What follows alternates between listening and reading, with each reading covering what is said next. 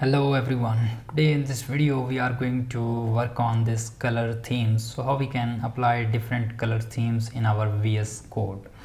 So let's get started. So let's click on this file, and then you need to click on this preference, and after this preference you need to click on this color theme. So there is multiple color themes. So by default VS Code provide different themes. So let's click on this first Light Visual Studio. So you can see this how it's behaving, right, how it look like. So now I'm going to change it one more time. So let's click on this preference color theme, and here I'm going to now click on this solarized light, right. So now it's look like this, right. So if I go back here, click on this color theme, and here you can also choose the monokai, which is I think this would be similar as Sublime Text Editor. So let me open something here for you so you can understand it better. And yes, it's behaving like Sublime Text Editor.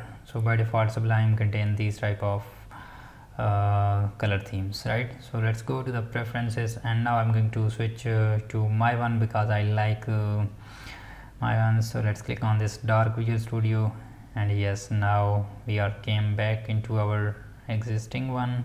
Great. Okay, so now you can also do one more thing. So here let's click on this preferences, and let's click on this color theme. We already can click on this color theme, file icon theme, and one more thing what I'm going to explain it to you.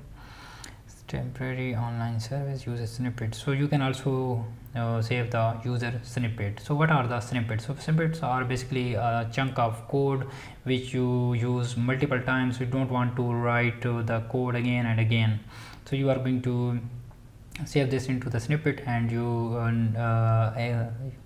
set a keyword for this, and then you call this keyword, and this code will be there. So if I go here, first I need to I'm going to name this test snippet. Okay, copy this, enter, and here I need to write my code, right. So I need to write the code of I need to write the code like farm. I think I don't need to write this inside this, so it will automatically available. Let me type the basic stuff. It's not suggesting us. I think it should be no, it's not JSON file. So let me close this out, go back, place your global snippet here. Each snippet is defined under a snippet name and has scope, so prefix, log, and stuff like that. So let me add this here.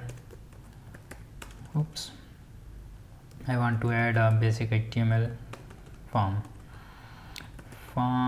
and this form, right.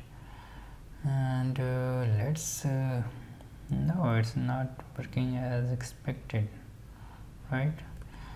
Maybe it's behaving like different colors, that's why I'm saying that it's not working. So let's give it a try. So here I want to use this snippet, right. So how can I use this snippet? So I need to call this test snippet, and I'm going to press tab, and no, it's made it as text editor.